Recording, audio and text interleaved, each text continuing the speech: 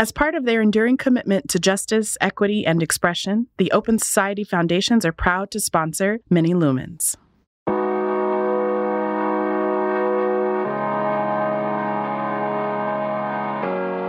You're listening to Many Lumens, where we talk about and find meaning in the intersections of art, social change, and popular culture. I'm your host, Maori Karmael Holmes. For this episode, I'm speaking with Camae Ayewa, also known as Moor Mother. Hailing from Aberdeen, Maryland, she's a songwriter, composer, vocalist, and artist who spent years organizing and performing in Philadelphia's underground music and cultural community before moving to Los Angeles. She released her debut album, Fetish Bones, as Moor Mother in 2016, and has since put out a number of albums, solo and as part of the group Irreversible Entanglements, and most recently, her second album, Jazz Codes. Camae is an exceptionally eclectic figure, and in our conversation, we talk about her formative intellectual and musical influences that include gospel, Bob Marley, and Patti LaBelle, to name a few. We touch upon her journey as an artist, from her early days performing at the Black Lily, forming the Mighty Paradox, to her success as a solo project and her continued collaborations, including her involvement in Black Quantum Futurism with her partner, Rashida Phillips. Camae is truly an inspiration, constantly pushing boundaries. And now, for my conversation with Camae Ayewa. You've been described as a poet, rapper, musician, noise artist, sound artist, dub poet, punk rocker, community organizer, composer, gym teacher, curator, producer, coach, activist, Afrofuturist, and more. How would you describe yourself? Well, I'm a creative, and I specialize in uncovering the unknown. I'm really interested in history and futurism. I love learning, so I would say I have an appetite for learning things. I like to approach my creativity to every aspect of my life. You were born and raised in Aberdeen, Maryland, a small town north of Baltimore. And I was reading that your family has been there for at least 3 generations. Yeah. And I wanted to ask you what growing up there was like and how did it shape your understanding of the world? Growing up in Aberdeen, it was everything to me. The utopia, I grew up in a place called Washington Park, and it was like 99% all Black people. And we created our own economic systems where we could depend on each other, where folks could be creative, not having to go outside their apartment to own property. People had stores. I was actually just talking yesterday about this woman who would make the best candy apples that I've ever had. And I can't go back to get them again, That kind of thing is just really amazing. It showed me to be a self-starter, that I didn't really have to wait for anyone to have an idea and put it forth, So what made you leave this utopia? What sort of prompted you? Was it just college, or did you have ideas about your future? It was just college. It had been senior year and everyone was going somewhere. I was like, okay, I need to go somewhere too, that kind of thing. And so I just decided to study art. And how did you know that that was something possible for you? So many people in our culture are discouraged from studying art. So what made you pursue it? Well, I wanted to be a basketball player, professional basketball player. And I begged grades one year. And I begged them. I said, oh, my goodness, if you don't let me play, I don't know what my life is going to be, They still didn't let me play, and they put me in art class. I loved it. We had to do a project about a musician, and I chose Bob Marley. And I didn't know much about Bob Marley, but I loved him. I thought he was so cool. I saw a guy with a guitar, and I always liked punk rock music when I was a kid. So I was like, wow, this is really cool. Someone with an electric guitar, but also singing folk songs, stuff that you could hear in a community. I thought that was really cool. So I just became obsessed with Bob Marley and then poetry and things like this. It's interesting because I was reading about your family's playing in the house of gospel music and your own singing in the choir. And I think about, of course, Bob's training in gospel as well, and the emergence of, reggae out of a gospel tradition. And just curious for you, what did you learn from gospel that has stayed with you? The joy of singing. My sister and I, after choir rehearsal, we would just sing in the house, and it was so much fun because we had 3-part harmony, it was like soprano, alto, and bass, and it was so cool to have these like 3-part harmonies where you can sing different parts, and we just sing all the time. And I think that was my favorite thing, but I quit the choir to study Taekwondo because I also love martial arts and this idea of, I guess it's kind of like the spiritual aspect of meditation and monks going up into the mountains and vows of silence. I just was into that as a kid. Also inspired by like Malcolm X's trip to Mecca. I thought that was so cool. So I was just into that kind of thing. That's amazing. I feel like I wish I had known you in high school. So how many siblings did you have, or do you have? Yeah, I have 2 sisters, 2 older sisters, and a brother. Okay. And so are you the youngest, or is your brother younger than you? Yeah. Okay. No, I'm the youngest. Okay. I'm always curious about birth order and how it, sort of sets people up. And so I will make a generalization that may or may not be true, but you definitely strike me as a free spirit. And I feel like sometimes being the youngest means maybe your parents were paying a little less attention, so you were like free to explore maybe more. Oh, definitely. I was definitely the weird one, the one that's not like anyone else. I was a late bloomer because I was real soft, so I was always crying. My older siblings were so cool and popular in school. So it helped me out because I was so soft that I was already cool because of their reputations. My older sister was a big-time basketball player. So she was like my idol, She's the first one in my family to go to college, and she went to a North Carolina A&T, like a historical Black college. So we would go visit and watch her games, and I just loved it. I remember going into the locker room and singing all these super tall women, and they were strong, and I just was amazed by that, Yeah.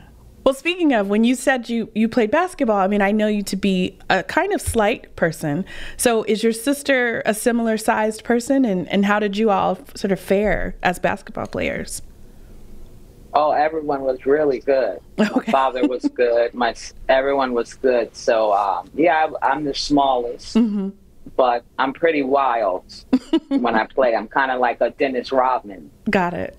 Yeah. So... But I don't think I would say I was better than my siblings because I was a little bad, I guess you could say. Especially once I couldn't play basketball that year, that was really like a turning point for me. So I struggled through school, and was into I was rapping with a little hip hop group, and I would like punk rock, so I was just different. Pretty much different than the whole neighborhood, to be honest. But because of this reputation that my siblings had, they accepted me, Some kids would say, oh, you're just in a phase, Camae, it's okay. Things like that. I'm like, okay, I don't know. Your first and last name, and you don't have to tell me, but I'm just curious, is it your birth name, Camae Ayewa, or is Ayewa adopted later? And I'm only asking because I was trying to figure out its origins. Yeah, it's adopted later. It's actually from Ghana tradition of being named after the day of the week that you were born. And I was born on a Thursday.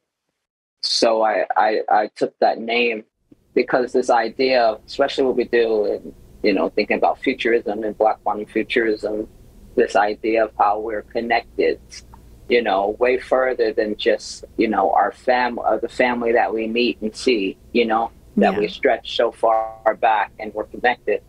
So, you know, inspired by Amiri Baraka, of course, one of my favorite poets, I took that on. And where did your parents get Camae from? I always think about the soap that my grandmother used to have around. Yeah. You know? Yeah, no, I was always happy about that soap when I was a kid.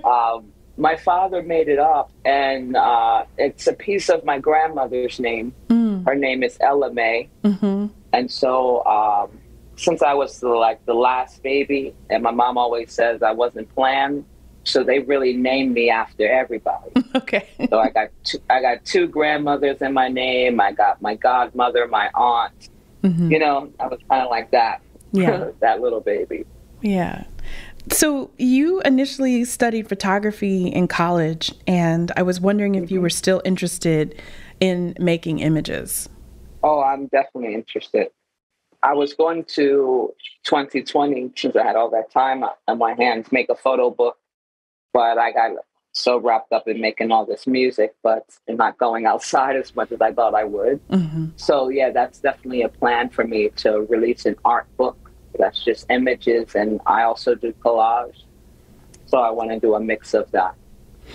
When would you say you began experimenting with your voice in performance? I would say around the Black Lily era time. I was trying to not even think about music when I came to college. I was really trying hard. And then a friend of mine caught me writing some graffiti in Philly, and was like, oh, you should come to this party, you know, this kind of thing. And I was really trying to stay away from it. But there was some women there that were rapping, and they were good. And I was like, wait a minute now. You know, I'm good too. And I would rap, and I would meet all my friends in Philly, like pretty much that night. And it wouldn't be soon after that where I would be starting rap groups and sneaking in the Black Lily to do my little rap, you know. I read that you had a rap group with friends in high school called Sister Soldier, and then later you discovered reggae and ska and punk. And I was curious, who were some of the musicians who were, you know, kind of formative for you in those teenage years? I feel like that's really what settles in your soul. So who are those musicians you discovered early on? I kind of split it into the dark part and the light part, if that makes sense, because, you know, we're listening to hip hop with DMX and Noriega, you know, and all that stuff was telling us like alcohol, you know, that kind of stuff, you know. I loved it, but it was definitely a negative influence for me at that time. Yeah. Even though I connected to the lyrics and stuff like that, I really liked Noriega. But then on the other side, I mean, I still love this Bob Marley guy, and I was searching for more music like that, you know, because I didn't grow up in a neighborhood where I could go to a friend and be like, hey, you heard the new Green Day, or, you know, Nirvana, or, you know, this kind of thing. So I really had to just watch all those kind of documentaries I could find on TV and learn about the 50s and the 60s and the 70s. And there's still stuff that I didn't know about, like Bad Brains. Yeah. I wouldn't know about them till much later, and they were right in DC. Yeah. That could have saved a lot of stuff for me. Also, Nina Simone. Didn't find out about Nina Simone till after college. That would have saved a lot for me. Things like that. But I loved Patti LaBelle, like Power Voices. Yeah. My family is like a Patti LaBelle stan family. So I had a lot of chances to see Patti LaBelle, also like Public Enemy, and anything black, real black, African, my parents would take me to, and whoever was performing there, especially in Baltimore, was always good. Because, you know, Baltimore, we don't like play. You know, like you got to be real good. We don't want to see nothing else but greatness. Yeah. I think about for myself, and I might be a little bit older than you, but music videos and college radio were my portal into hip hop and alternative music in the 90s. And I was wondering if there were, for you, was like a singular music video or artist whose videos are imprinted on your brain. Because I think about for myself, it's like De La Soul's Buddy remix, like being introduced to the native tongues. You know, like I took all my visual cues and so much from that moment. What was it for you? I would definitely say that Buddy track. I definitely would say Scenario. Mm-hmm. Also, anything MC Light. Mm-hmm. You know, it's just going back and forth with that one dude, or just like Poor Georgie. Oh, yeah. Really, Women was really cool. Yo-Yo and Salt and Pepper was huge. Yeah. Salt and Pepper, Kid and Play. Anything that had also those rhythms that I could relate to, like that go-go. But I have an uncle who was a concert promoter in Syracuse, New York.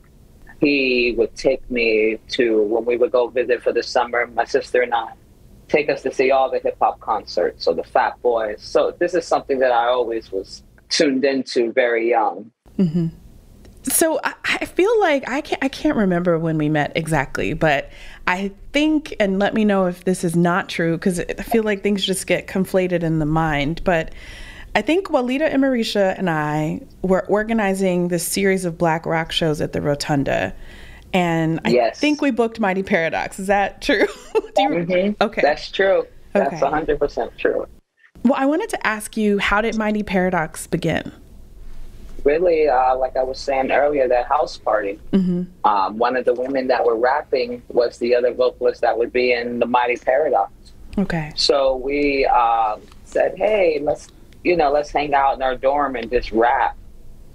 And we put on Trop Called Quest, the Love Movement. I think that's what it's called, Love Movement. Yeah. And we rapped this freestyle that whole album. And we were like, I think we got something here. And we were the duo, but I had always had these dreams of punk rock, you know, and I would show her all these music that I like and show my friends in Philly.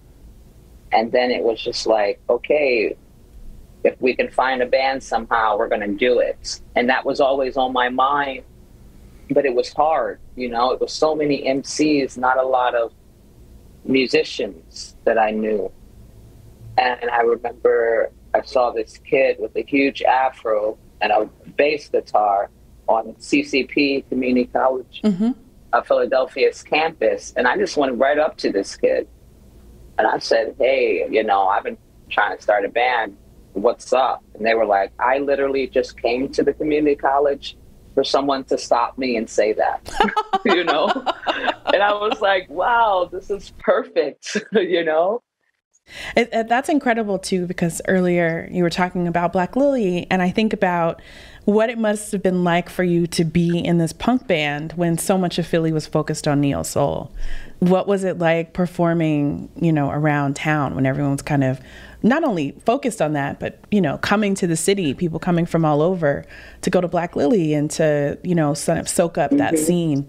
What was that like for you? I know there were a few other punk outfits that I can think of, but what was your experience? Well, no, that was it. 2009, you know, that was the time when we had that moment to break out. Yeah. But like I said about Patti LaBelle, like Jaguar is pretty punk rock. That's true. Like, are you kidding me? Yeah. You know, and the acts got real smoother over time. But those first couple acts, they were so punk, so much attitude and like empowerment. It was the women of Black Lily. That was it. Yeah. You know, then you had Flo Brown where you can see yourself. Yeah. And then, of course, the Jazzy Fat Nasties. Yeah. You know, like you wanted, like I didn't really want to impress anyone else except the Jazzy Fat Nasties. Yeah. So, I mean, this is a time where I couldn't even pull my hand out of my pocket. That's how nervous I was, but I knew I had to do it, you know? Yeah. And I had this song called All About the Pussy. Nowadays, it's all about the pussy, pussy, pussy. People doing this for the pussy. And I remember I shook up Black Lily, you know, and Mercedes came on the mic and was like, woo, nowadays it's all about the, you know, and I was like, whoa.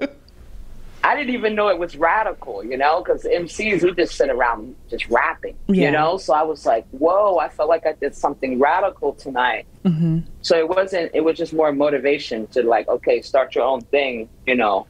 Yeah.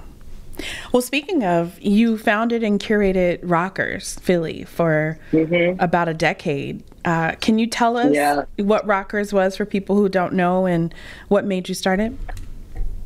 I mean, just like we're talking, coming from Black Lily, doing something that's a bit more political. Mm-hmm.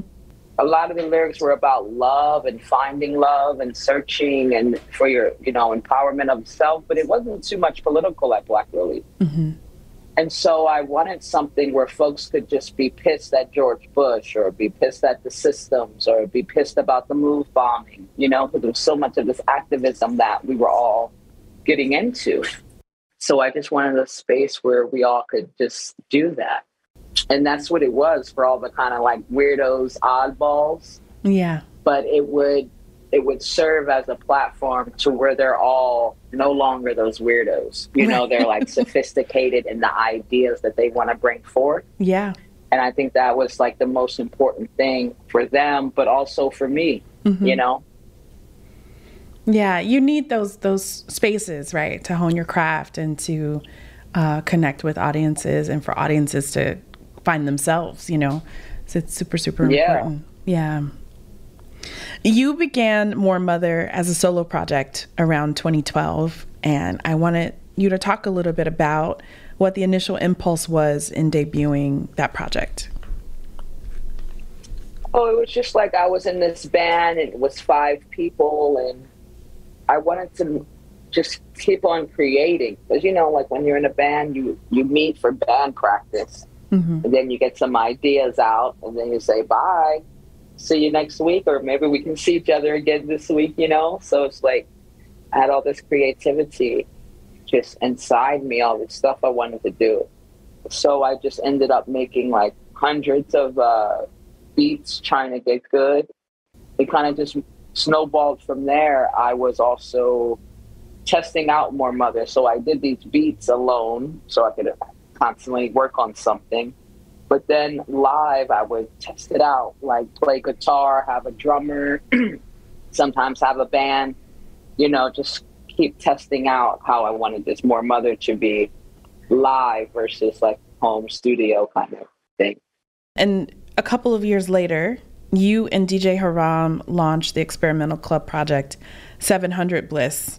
And then a year later, you co-founded the free jazz collective Irreversible Entanglements. So it's interesting kind of like reading about you. What was coming to mind for me were it was like you're a contemporary version of these old school jazz musicians from the 70s, you know, who are kind of like in a bunch of outfits, pursuing liberation on kind of all the things, you know. I think about Milford Graves, right? Who was like, has his own martial arts practice, right? Is like dedicated to spirituality, holistic living. And then of course is playing in different bands and then also tinkering. And yeah, I just feel like you're like the contemporary version of those folks. And I just wanted to ask you, like, how did you get to be this free? Oh, I think I'm still moving to get free, you know. I never had any kind of vocal training.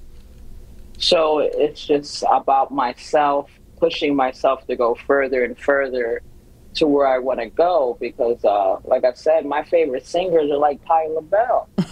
I can't get to Patti LaBelle. So I want to get as close as I can to what that means for me. Yeah. To be able to just continue to be more and more free with the voice.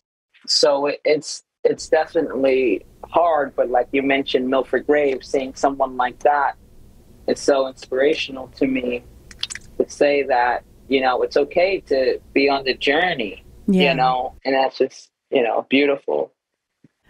When I was asking about the musicians as a teenager, but I imagine there's other musicians that you've discovered, and you talk a bit about Alice Coltrane. I was wondering too if Michelle Ndegeocello has any, you know, influence on you. Oh my goodness. You don't even know. Okay. Like, I almost cried over like thinking, does Michelle like me or not? Some mutual friend was like, oh, I think Michelle should hear your music, Mm-hmm. And I was like, what? Well, and I guess it was a time where, which was a really busy time and I didn't really get anything back. Um, I think Michelle said, I'll check it out, but I didn't hear anything. Mm-hmm. So I didn't say anything, because this is someone that's so huge to me. But I would think about it all the time. Yeah. Oh, man, I'm too aggressive, or I'm too this, I'm too that, So just recently, I don't know, it was like 2 weeks ago, I just couldn't take it, I'm just like, I love Michelle so much. And I was playing in Rotterdam in the Netherlands, and I saw a poster that Michelle was coming to play the same venue the next week. I just went on their Instagram and I just wrote, "You're so cool." And they wrote back and said, "I'm going to write a bass line for you." Oh, wow. And I just lost my mind. I don't even. So I'm a big fan of things. Yeah. We've been going through, just sort of a brief overview of your career. And I want to talk about Black Quantum Futurism, but I also want to back up a bit and ask, how did you meet Rashida Phillips? This was a time when people had blogs. Mm-hmm. A mutual friend of ours was like, "Hey, you two blogs are really similar. Y'all should, talk to each other." So like once we saw each other's blog, we were like, "Oh my goodness," like this is great. It was like it was curated for both of us, Mm-hmm. So we would meet up and they would start coming to Rockers, and they had this started this event called the Afro Futures Affair, and I had all these kind of wild futurist artists, and so I would help curate that, one of the first ones. And then from there, just the next thing and the next thing and the next thing, real easy, Mm-hmm. because we had this kind of shared interest. And Rashida knew more on the science part, and I knew a bit more in the spiritual part. Mm-hmm. So that really opens up a lot of good conversations. Yeah. Well, I'm curious, did you collaborate as colleagues and artists first, or did you begin your relationship as sweethearts? As colleagues. Mm-hmm. Well, I don't know. A little blurry. Yeah, it's blurry. But I think colleagues first. Yeah. And what has it been like navigating, your lives as artistic partners in Black Quantum Futurism, and then also, I imagine, and forgive me if I'm overspeaking, but as domestic partners as well? Rashida's just so smart, and I love that. And like I said, I'm big into learning. So it's real nice how easily we fit. But then we have different tacks of how we get things done. Mm-hmm. Me being a primarily creative, and Rashida having experience being a lawyer, and like a really good one at that. You know what I mean? Yeah. So, we learn stuff from each other. I learned how to not take any crap. And I think Rashida learns how to just go with the flow a little bit more. Yeah.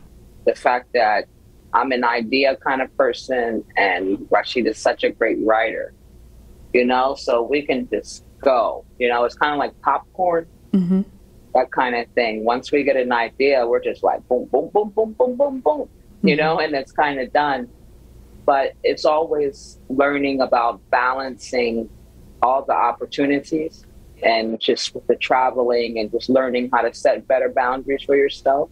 Yeah. And I mean, I love that. I love whenever I can be like, you know what? I am not going to Eastern or whatever town. You know what I mean? Like, I don't need to be there. I'm going to just do 2 weeks of tour and I'm coming back home. These just kind of things of creating sustainability, because that's a big part about our work in Black Quantum Futurism. We don't like to just feel rented or flash here and never return. I like to develop foundations with people and be a part of something, not just in and out. Now we both really share that, and that's really a really cool thing that steers us. Well, what led to the establishment of BQF? Like our continuous projects, Rashida had wrote this book called Recurrence Plot and Other Time Travel Tales. And I did the kind of soundtrack to that. And it was just so good. We just said, okay, what else? And then having this community of a lot of folks making shows and putting on events, it was just kind of no ceiling. Yeah. I've read in the past, you've said that the Black Quantum Futurism Collective, and quote, focuses on recovery, collection, and preservation of communal memories, histories, and stories. The past and future are not cut off from the present. Both dimensions have influence over our lives, who we are, and who we become at any particular point in space-time. And that, end quote, and that it is also, quote, a new language of healing, memory, and justice that can be transmitted and used as a technology. And I was wondering, is this still an accurate description of the work, or is it always shifting and transforming? No, that's the roots. That is the roots of what we do. It's all about the place where we are. We don't like to put things upon people. Mm-hmm. You can understand that. We like to be like, okay, the city, the town, all these places, the earth has so much history. We like to pull from that, and look at how we are in these positions, and also, the power of speculation, the power to redefine these kind of set objects that they've put in front of us. We have this project that's talking about time capsules, and we call it a quantum time capsule, that you can send information in the future, or you can send it back in the past. And it's everyday objects, it's the Afro pick, is these different ways of repurposing clocks. It's these kind of stones, we found that enslaved people underneath their home, their shack, their cabin, their enslaved quarters that they were living in, they had this kind of underneath, hidden place where they had these kind of objects that looked like ordinary objects to, colonialists, but to us, it was a technology. Mm-hmm. It was how to pass down a story. Yeah. It's like, in a simple thing that so many Black women can relate to is like the idea of the hot comb. Yeah. We all see that hot comb, and it doesn't just say straighten hair. It's a history with that. It's like your aunt is sitting between those legs. Mm-hmm. It's you know what I mean? Like it's Easter hair Sunday. Texture, all this, yeah. All this stuff comes up. And so we look at that, we look at these ideas of time too, and see how they've been oppressive and how they steer our lives. BlackStar Projects celebrates and uplifts Black, Brown, and Indigenous artists. We produce the annual BlackStar Film Festival, many Lumens, Scene, and other projects creating the spaces and resources artists need to thrive. Learn more and support our work at blackstarfest.org. You're listening to Many Lumens, and now back to my conversation with Camae Ayewa. I want to backtrack just a little bit. I'm really fascinated by names and the process of naming because just like you've just mentioned, redefining and redefinition, it is, a power that I think Black people in this country in particular have held dear. You think about the names people gave themselves when bondage ended, and Freeman, and people naming themselves George Washington and Lincoln, et cetera. Mm-hmm. Yeah. And also the names, I never forget, once I understood in Daughters of the Dust, the scene where Hagar is going over the names of the daughters, and it's I own her, and, my own, and just thinking about, just that sheer power. And then, of course, you think about someone like Amiri Baraka and his contemporaries who named themselves, or redefined who they were. Abby Lincoln, we could keep going. And so many people, when I was coming of age, were also naming themselves either, their MC names, but also many times a new chosen name. And so I changed my name first at 8 because I just never liked my name. And then I kind of officially changed it to Maori when I was 16. And I was just curious for you. You've got a lot of personas. There's Moor Mother Goddess, Camae Death Star, Camae Ayewa, Camae Dennis, Sam Stamina. How do you come to your names, and how do you release them?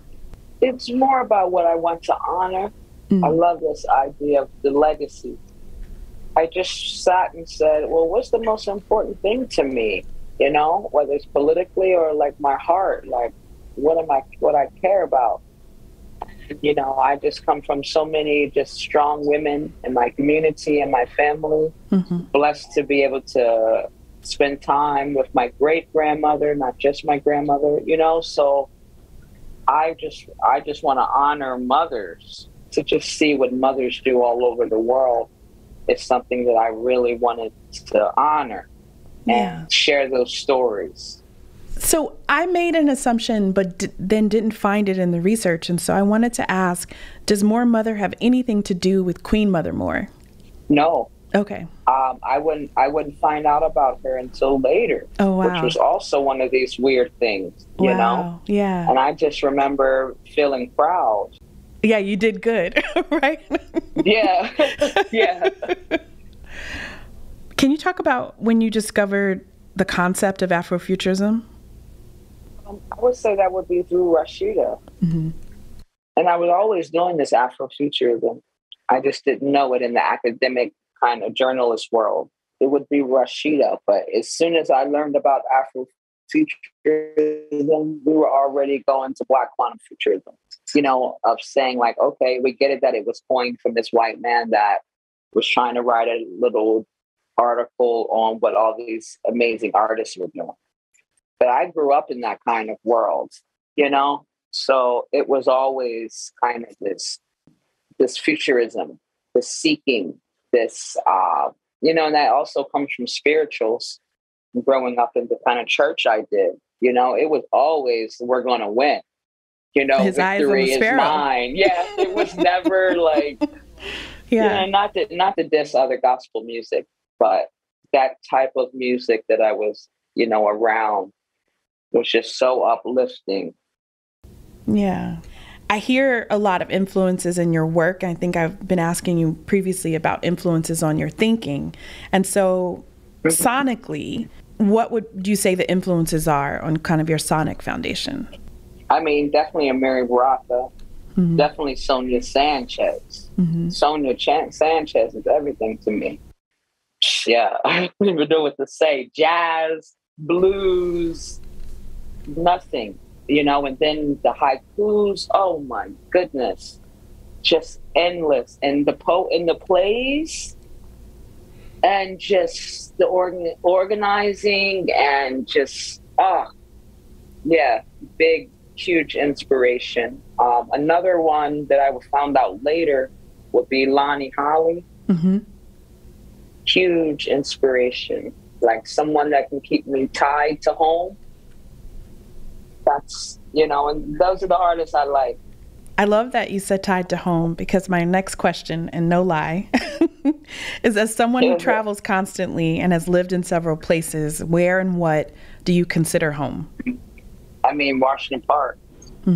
Even though it's like it was torn down and rebuilt, how they do that kind of thing. Yeah. But that's so rich. It's so fresh paint in my mind, And like I said, if I'm on the plane, that's when I tend to get a little melancholy with all the thoughts in my head. I put on the Lonnie Holly, and boom, like I know where I'm going. Things that kind of tie me, it's what I need. That's what I'm searching for in all the music I want to listen to.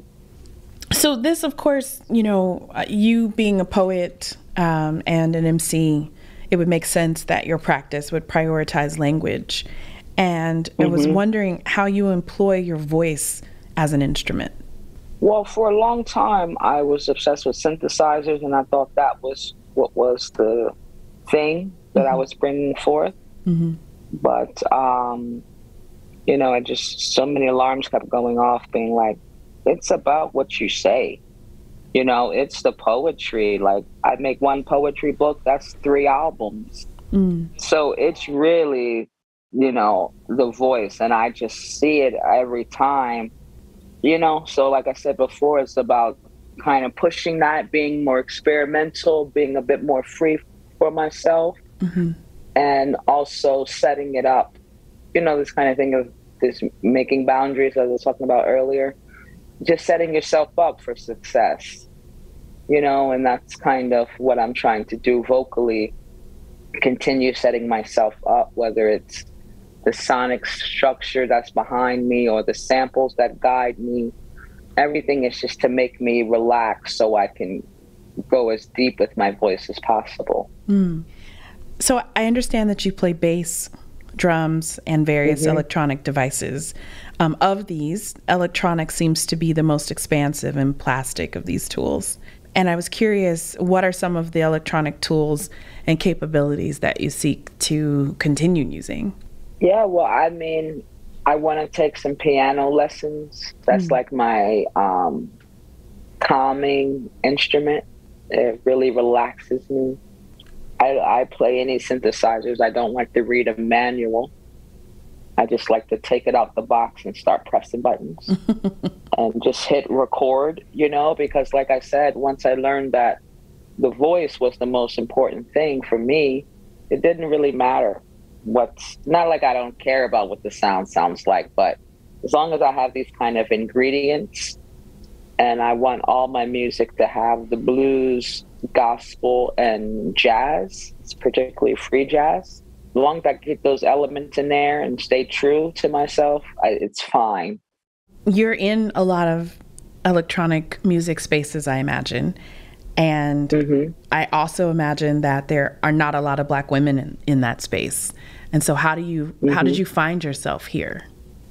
Yeah, I think it's because of like my love for history, that I don't have this kind of feeling of not belonging that I know a lot of musicians have. You know, when I first started, I'm like, wow, I want to know about all the places that Black women have been in the world, because I know it's been a lot.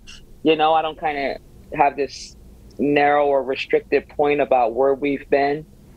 And these examples keep popping up. Like when I first started, I was real popular in Poland. And I could not understand, why was I popular in Poland, you know? Like, they were like, Black Madonna. No, I'm just kidding. Yeah. You know what I mean? I'm like doing a gig in Berlin, and they're like, yeah, the Polish newspaper's here, that they want to talk to you. I'm like, I'm not even in Poland. What is going on? And then I would learn that W.E.B. Du Bois spent a lot of time over there studying the ghettos. And I'm like, oh, well, you know, with my work with Rashida, we do a lot of housing advocacy and stuff like this. So like, okay, I see that connection. And I always feel it. So it's just like, ooh, I felt Nina Simone. Did Nina Simone play here? And they're like, yeah. Or, you know, it's always like these connections. And I'm so blessed with all the work and sacrifice those before me, all the musicians and poets. They covered a lot of territory, creating these kind of movements, this kind of hunger in people, you know, and I feel like I'm picking that up, you know, from a lot of the 60s and 70s experimental jazz, you know, because people come and tell me these stories, you know, they're like, I saw blah, blah, blah in 67, and you know what? You were bringing that fight, you know? So I like that. You talked a lot in other podcasts and interviews and documentaries and things about the use of sound as a tool of resistance. And I was curious if you've trained in other modalities using sound. Do you have any experience with sound bowls or breath work or, you know, chanting? Yeah. A lot. I've been big into meditation for a long time, and also just like different kind of humming. Like I like to mix a bit because like I told you, this African Methodist church, that I grew up in, they had the early songs where the women of the church would go around like someone that was in their sick bed. I guess now we call it like hospice. And they would do this kind of humming, singing, you know? So I really like this kind of, these humming tones, you know, that take us safely to another place. Yeah. It was an old tale where they would say that we're singing these kind of these songs. So when you're going towards the white light, or however you want to call this, passing away, that the bad energies don't come and get you. You know, that the tones or the demons or whatever kind of archetype you want to believe, that they don't come and snatch your soul, and your soul's going to the correct place. So I kind of like these tones. I'm really into Tai Chi and Qigong, these kind of pushing the air, the space around you, using, you know, getting rid of air within your body, and also making sounds that are tuned to the environment that you're at. You know, I was living in North Philly, you know, so there's construction, there's all kinds of sounds. Yeah. So to be able to sit in meditation and pull these sounds into your own sound that's in your body, you know, something that I would do. So a lot of like ohms, that kind of thing. I've always loved prayer, always loved the idea that prayer is not one thing. And to me, sound is waves. Sound is its own event. So there's this kind of way that you can interact with your environment through these kind of ohms, that you can bring these events together. So that's just another thing of this idea of that we're not cut off. You know, these sounds echo through existence. Yeah. They're tied to, you know, our family legacies, our legacies of liberation. One thing I think about a lot is bells that I like to use. Bells have this really history that's light and dark, in this kind of maddening way of Christianity, you know, being tied to war and coming into communities, regulating them with the bell. Right. We're thinking about plantation time, you know, so these kind of things of ways that, you know, sound has always been there and how it's traveled. And so, yeah, I'm totally into that spiritual aspect. Collectives seem to be a constant presence in your life. You've worked with Art Ensemble of Chicago, of course, Black Quantum Futurism, and recently the Pan-African People's Orchestra. What is it like performing with collectives versus bands? Or is there a difference? There's not a difference. One thing that's like different from like my free jazz band and then working with the Art Ensemble, you know, you have this idea of being respectful and listening to everyone and kind of having this place in history, you know, or in the future. But they always push me more and more, you know, the collaborations with these collectives, they always push me more.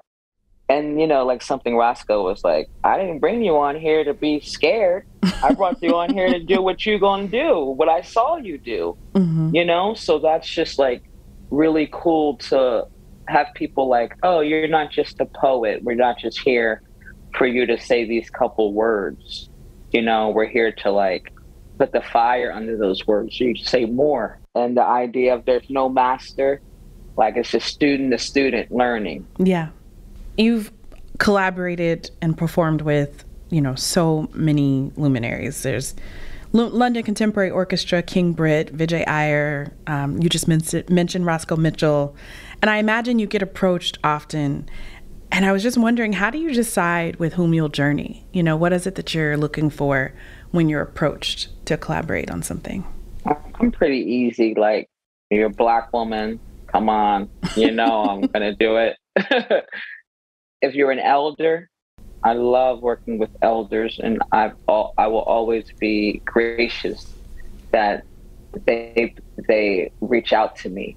Because, when you first start, I thought I was just going to be jumping in mosh pits. Because, in Philly, I had my own thing. So that's what it looked like in Philly. So I thought that that's what it would be in the world. But it was a lot of elders coming to me. And I'm like, oh, that kind of makes sense too. Because Philly is a big kind of, elders will always come in and jam with us. Yeah. So it kind of made sense a little later. A few of your past projects have engaged archival materials, thinking about the Great Bailout, your Marian Anderson work. Even some of your projects have created archives like Community Futures Lab. Do you have any archival research projects currently in the works? Oh, yes. Always. Rashida and I, we just recently was awarded the Creative Capital Award. And we're going to travel to the Confederate States in America and create an album and do a lot of research of a lot of the all Black towns that were destroyed. So I'm really looking forward to that because, like I said, I love history. And the South is just like a walking history book, every single place.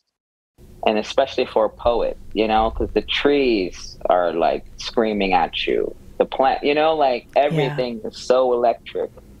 I kind of been just really working on getting this book out where it's just me writing poetry about all the musicians, particularly jazz and blues musicians that have inspired me by just their story, not like the music. It's very few kind of music poems that I have in there. Most of it is about their life. And how that made an impression on me. So I want to get that out, and I hope to be able to bring more books forward. That's something that I'm really interested in, is bookmaking and bringing some of these kind of research ideas forward. Yeah.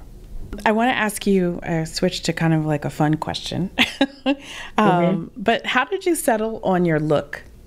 I have a look? Yeah, you have a look.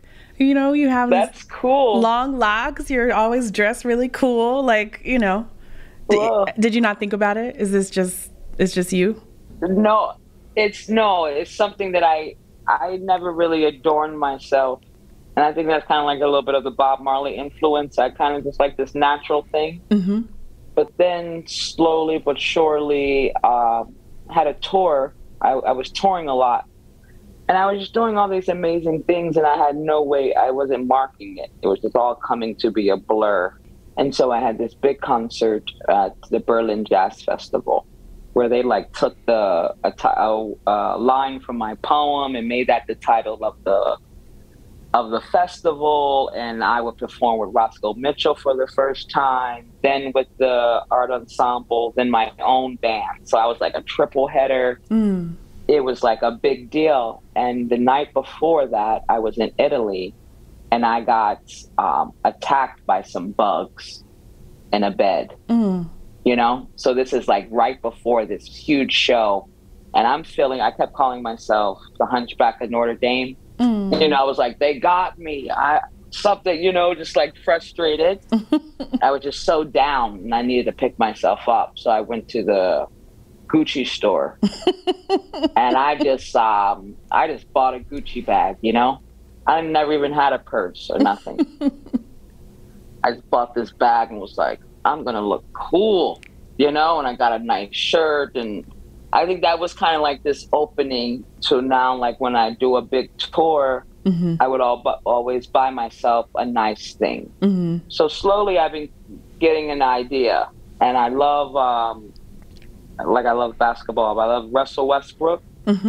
That's like one of my style minions or something, or I don't know how people call that, style inspo or something. Yeah. I like him.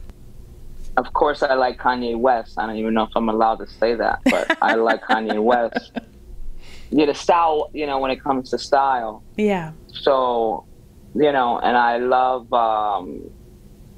tailored look. I like pearls and silk scarves and, and like nice fitted pants and stuff like this. So I guess I've turned into this kind of thing, but touring is really the main thing that shaped that. You know, I wear hoodies less because of how I'm perceived in any kind of airports, really pretty much anywhere I'm wrongly perceived. You know, some people think that I'm a man, you know, so I get this kind of action of people coming to me as a man kind of thing, or confused, or this kind of thing, pretty much every day, you know, so that also would have something to say, because I'm going to move through the world how I want to. Yeah. So I got to stay safe in the choices that I make for myself, you know, so that also, I noticed that change. And I'm also like a foodie, you know, so like Michelin star, I like really good food.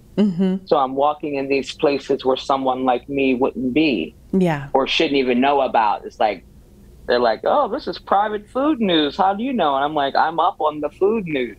You know what I mean? Like, I'm a foodie. I'm not just like, I know your name. Right. You know what I mean? This kind of thing. And I love boutique hotels also. I love, you know, hotels that maybe less than 30 rooms or 40 rooms, this kind of thing. Yeah.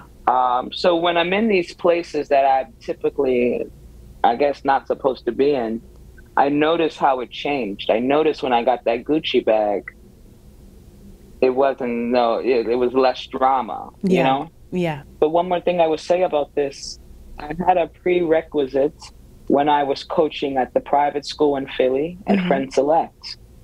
I was coaching soccer, and I didn't really grow up playing soccer. Okay. So I never had a soccer outfit with the Adidas and all of this. So finally, I think it was like my third year coaching soccer, I went to Modell's and I got the outfit, you know, the Adidas shorts, the shirt, the shoes. Yeah. And I remember walking out in that field and everybody said hi to me. Like, everybody was not like, who's this Rasta coaching from Philly? You know what I mean? It was more like, hello, coach. Yeah. You know, like I was a part of a club just because I had the Adidas outfit, you know, and this idea of dressing for the job you want, or this idea, I never liked that kind of thing. Yeah. But I saw the change. Yeah. It's an incredible to witness it. I've worked retail and studied costume design, and I'm with you. Like, I hate it. You know, I don't want to adhere to it, but then when you experience it, it's like such a thing. The way that people respect you, and it's sort of like, you know, for femme folks, lipstick. You know what I mean? It changes everything, and particularly red lipstick, like the way that people respond to you. I mean, it's interesting hearing you talk about like having the Gucci bag, because I would imagine with your hair, you look like a rock star, but that's me putting that on that. And it's like, you probably have to have these other things for other people to see you as a rock star. So that's really interesting. Oh, yeah. I mean, and like I said, after you got to perform. Yeah. You know, so like, any kind of judgment they had after I perform, then I would usually see this. But when I go in with the outfit already, you know. Yeah. But just yesterday, the guy in Uganda said, if you have locks in Uganda, people would think that you're well off because you can't get a regular job with locks. Right. So if you have them, it's like, oh, that must be a rock star. Right. You know, and I'm like, whoa. It's so interesting wherever you are, what it means. Yeah. You know? This next question is sort of related to some of the things you've already revealed, but your work explores so many heavy topics. And I wanted to ask you, where do you find joy and how do you unplug? Like I said, I like to treat every part of my life as creativity. So I love flowers. Like, I am always in a flower space. Like, whether it's in my home, there's tons of flowers. Whether I'm walking in the street, I like stop. I'm like that kid that stops and smells flowers, like through the whole walk. I love crystals. and water and birds. I've just been getting into birds. Like I've been feeding them, and I just, I love like little animals, and just trying to take care of them, or just caring for them, like I know it sounds like a hippie, but I like carry around little things. Yeah. Like if I see a little animal or something, I'll try to give it to it. But I also do it with kids. Like I carry around dollar bills, and if I see a cute kid, I'm like, I give your kid, not like people that are my friends, but I'm just like, I got $1 for you, or I got a toy. Like, yeah, I kind of like that aspect of when I go out and take a walk, mm-hmm. of these little small moments of helping and eating. Mm-hmm. I eat a lot. I go to a city, I'll eat at 4 restaurants at least in a day. So yeah, I love that kind of stuff. So I'm surrounded by the stuff that I love. Yeah. I am getting to the end. I don't want to totally take all your time today, but I do want to ask you, for whom do you make work? I make work for the liberation of marginalized people. Mm. I create work to lift the voices of women. I create work to reveal what's been stolen or taken or forgotten from our histories as Africans, as indigenous people. And it's always a travel. It's like time travel. It's always to get to a place where I can do more within my own self, not with external things, Yeah. This year has been a busy one.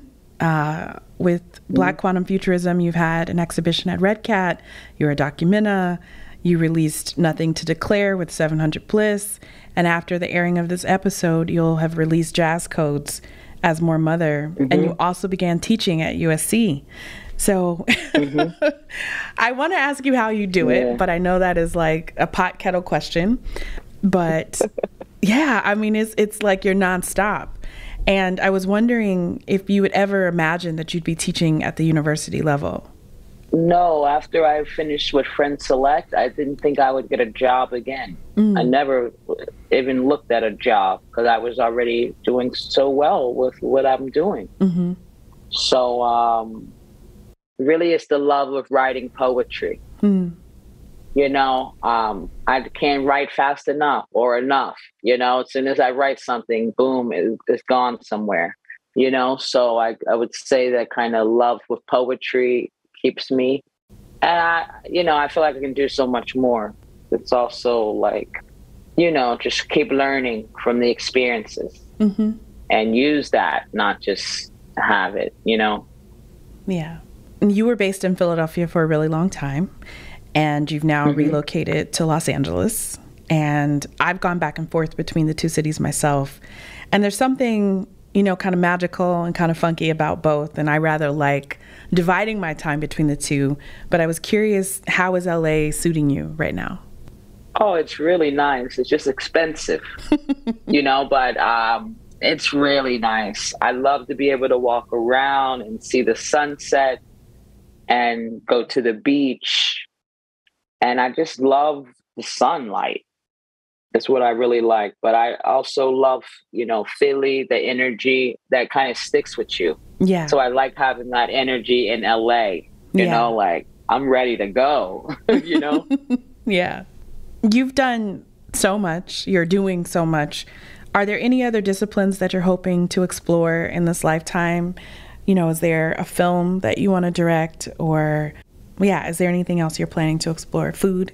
Yeah, besides food. Yeah, I mean, all of these things that I love, I really love them. I hope to open up a restaurant one day, something small. I love film.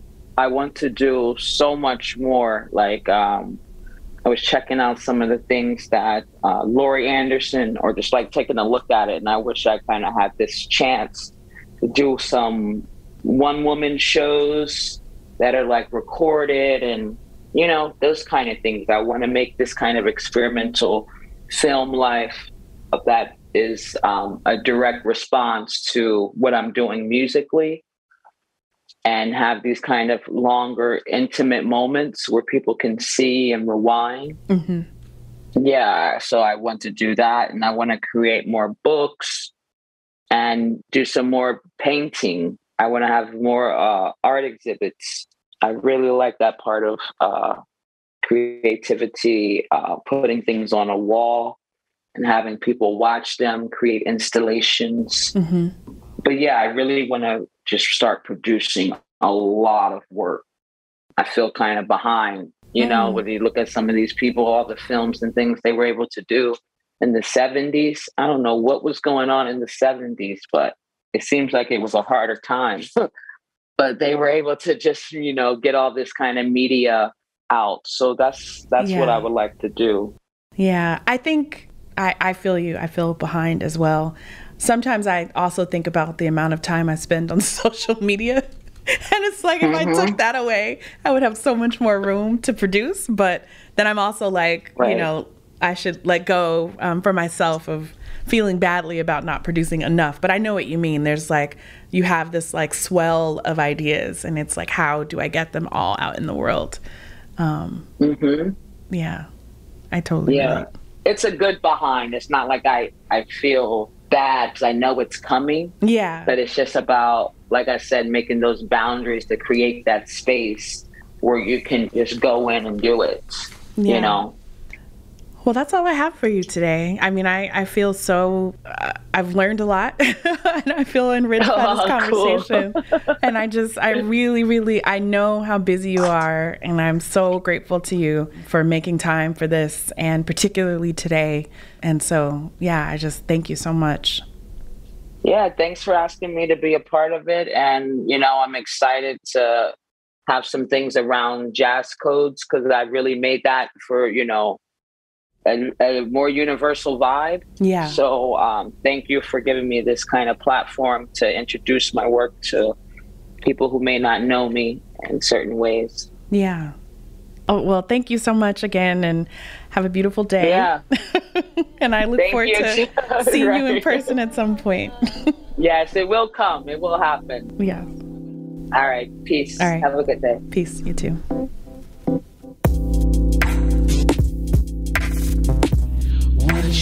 Elevator out of town. Fire music.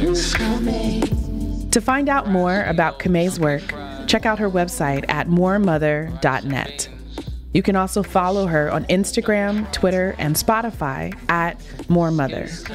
This season of Many Lumens is brought to you by Open Society Foundations. It is produced by BlackStar Projects in partnership with Row Home Productions. The host and executive producer of Many Lumens is me, Maori Karmael Holmes. This episode was produced by Dallas Taylor. Associate producers are Irit Reinheimer and Farah Rahaman. Guest associate producer is Eugene Liu. Managing producer is Alex Lewis. Executive editor is John Myers. Our music supervisor is David Little Dave Adams, BlackStar's Music and Cinema Fellow, supported by the Pop Culture Collaborative. Our theme song was composed by Vijay Mohan and remixed by Little Dave. This episode features music by Moor Mother. Woody Shaw, elevator out of town, fallout ratios. Coming up and down. Life got me going up and down. Woody Shaw, elevator out of town. If you've liked what you've heard so far this season, please leave us a review on Apple Podcasts and let us know what you think of the show. Sending you light, and see you next time.